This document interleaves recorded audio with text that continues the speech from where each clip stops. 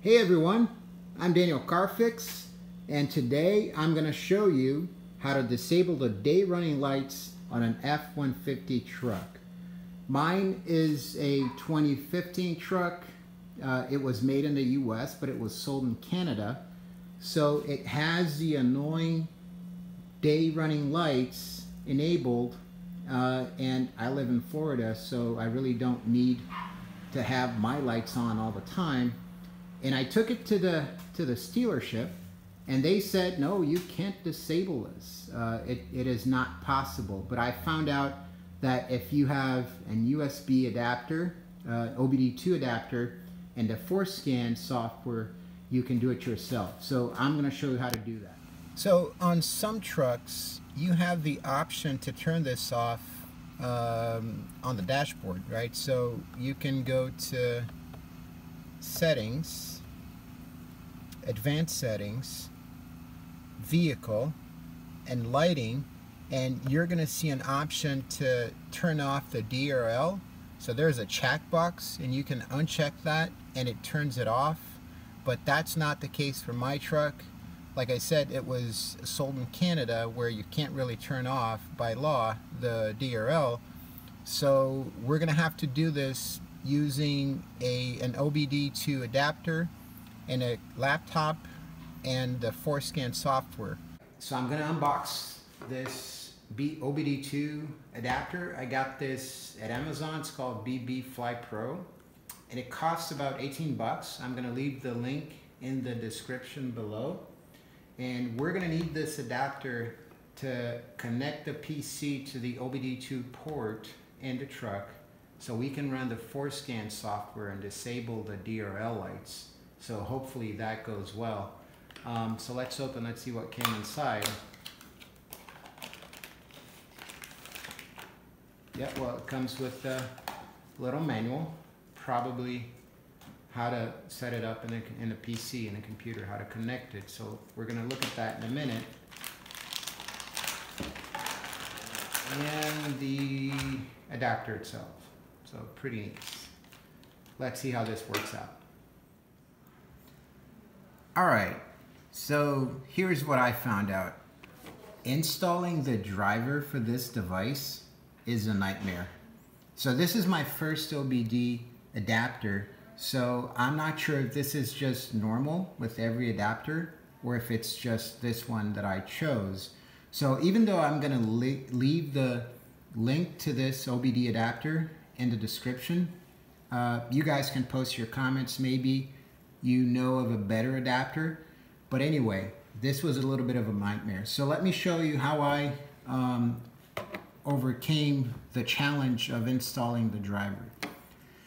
So when you open their driver download web page, and I select drivers here, the driver button, for the appropriate model that I got. So I got the model here, which is, let me try to find it. Okay, so it's the BB Fly BF3 2302 adapter, right? So I go here to the equivalent in their web page, and I click driver, and it redirects me to their driver download page. Okay, and I went here and I tried to download the 64-bit driver for the D2XX drivers. And what I found out, this is the driver for connecting directly to the USB port, and it doesn't really work. And what I found out is that if you download the VCP drivers, which is virtual COM port drivers, rather than the USB drivers, it works. So I tested on my truck and it worked. So I went here, I downloaded the VCP drivers. You have an executable file here. So you just click here, it's going to download the executable file. And I already downloaded it here on my desktop area. So let me show you guys what I did. It's here, CDM 21228 setup. So you have an executable file, you have a setup file that you just follow the prompts, and it's going to extract the driver. You just, straightforward, accept, advance, conclude.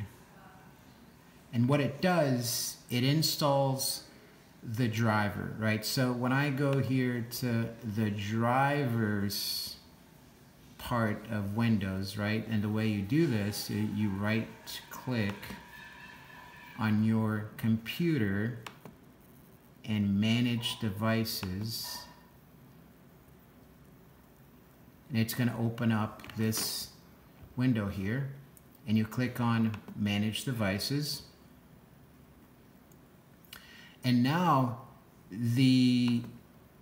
I can see here that there's a USB serial CH340 COM3 port. So what this driver does, it emulates the COM port and it connects to the OBDII adapter. So long story short, it works with the virtual COM port if you install that driver, but it does not work with the direct USB port. Maybe other adapters are different. This one was a little bit of a nightmare, but I got it installed. I have the Forscan software loaded on my computer. So let's go now to the truck. Let's connect the computer to the truck. Okay, so you get the adapter and you connect it to the OBDII port in your truck with the truck off.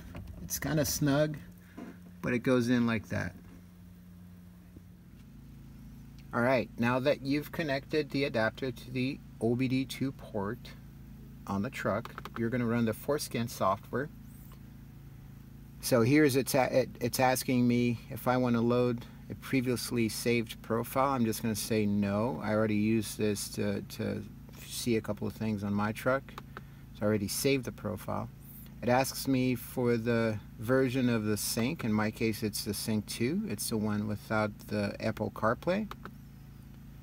And it's going to go on.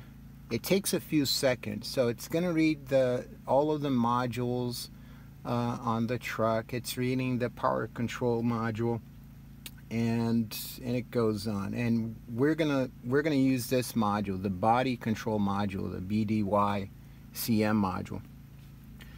Now it asks this vehicle may contain MS CAN modules. Does your ELM adapter have an HSMS CAN switch? Well, mine does, so I'm just going to say yes. So please set the HSMS CAN switch to the MS CAN bus position and click OK. So there's a switch in the adapter. So all you have to do is just click it to the other side and you hit OK. And what it's going to do now, it's going to read all the remaining modules, the airbag module, the trailer module. So it's just reading every single module that exists on a truck.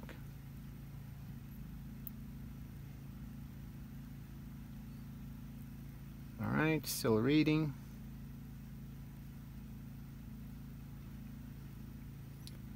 Okay, would you like to save the profile for this vehicle? I'm just going to say yes. You should always save the profile, so in case you make a change that you did not like, or you just messed up the truck for some reason, you can restore these settings, these module settings.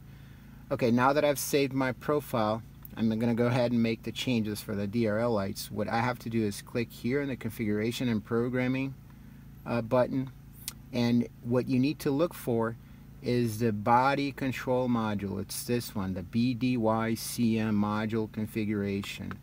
The top one is as built format. This one seems to have hexadecimal. It's harder to configure. I wouldn't advise you to mess with that one unless you have advanced knowledge on how to change that.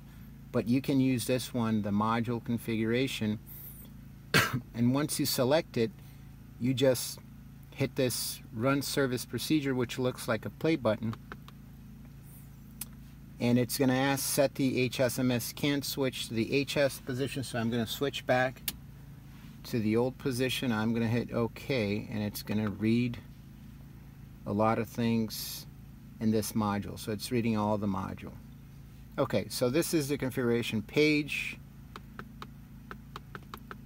And the settings you need to look for, in my case, my truck has a My key. It has the smart key. So it's going to have DRL configuration by key. So it has DRL by auto lamp key 1, key 2, key 3, key 4, key 5. I'm going to change it for all keys. So what I do is you highlight it, you click it once, then you go edit selected, and I'm going to change the in-op to disabled. Okay, I'm going to do that for keys 1 through 5, disable, edit selected, disabled, disabled,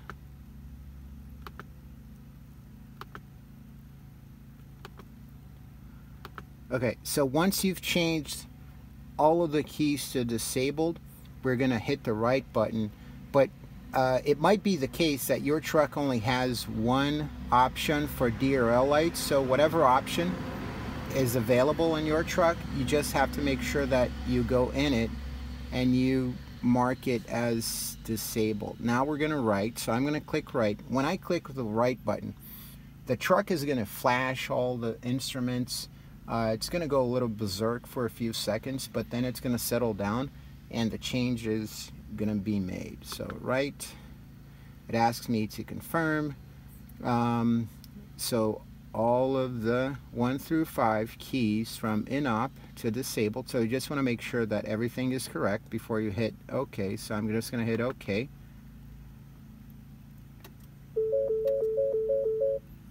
Okay. So blocks programmed successfully. Please cycle the ignition off and then back on. On again. Okay. And that's all there is to it. So you can just exit the module, you can close, and let's check out the result. Alright, so let's check out the results. So as you can see, the headlights knob is in the off position, and when I used to even in the off position or the auto position, when I used to put my truck in gear, either reverse or D, it would turn on the DRL. So let's check it out. I'm going to put it in D, and yes, the DRL is not coming on anymore. That is fantastic.